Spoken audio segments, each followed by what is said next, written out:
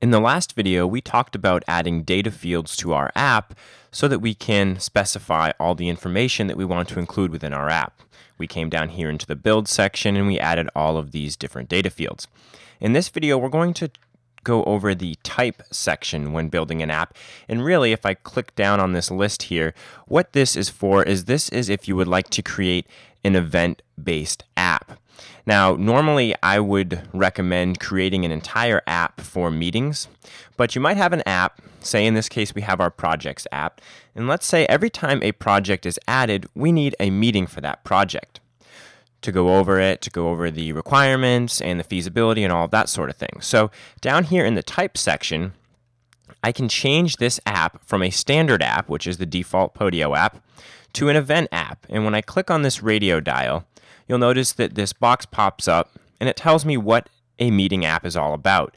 We can add attendees to a list to see who's coming to the event. They'll get notified of the meeting or if the time changes, anything like that. And then there is actually an API connection with GoToMeeting so that people can be inside of Podio taking a look at the meeting within an app and they can click directly to the GoToMeeting link to participate in that meeting. So, we could hit next in this box here. And then it asks us, since we've already added a number of fields to this app, it asks us which fields we want to associate with our meeting. So you can see our date field will be the date of the meeting. The contact field would be where all the attendees are listed. The location is where the meeting is located. And then the text field, in this example, it would just be the project title, would be used to name the meeting. Now, in this scenario, all of these fields are related to our project. We know that this is the due date of the project. This is the contact field of the owner of the project. And the location, we just added that in our example so we could see how it works. And then the last one is the project title. So if I were going to use this meetings function, I might want to go back in and add another contact field and call it attendees, so that this contact field would be the owner of the app, and then I would have another field that I could use called attendees for my meeting. Same thing goes with date. This is the due date of the actual project. I could enter another date field and I could name it meeting date. And that way we could specify to link this date of this meeting with our meeting field. So like I mentioned earlier in this video series, Podio is so customizable that you really have a lot of options when creating events.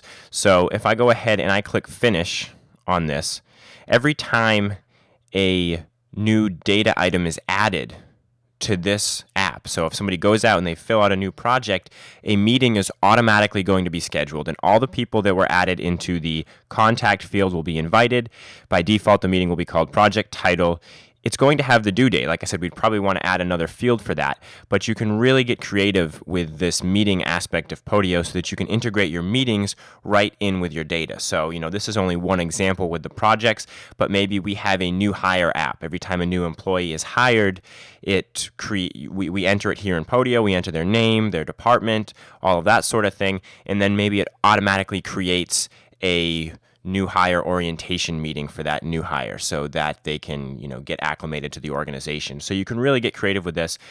Definitely try and make use of this meeting field. If you've got an app in Podio that when you add items, you're going to need a meeting for that item, go ahead and integrate it so that it's automatic, so that somebody doesn't have to think, oh yeah, we added a new employee, now we have to go ahead and set up that meeting. If you integrate the meeting into the app, then it'll all happen at once, and it just reduces data loss, reduces confusion, and increases organizational efficiency.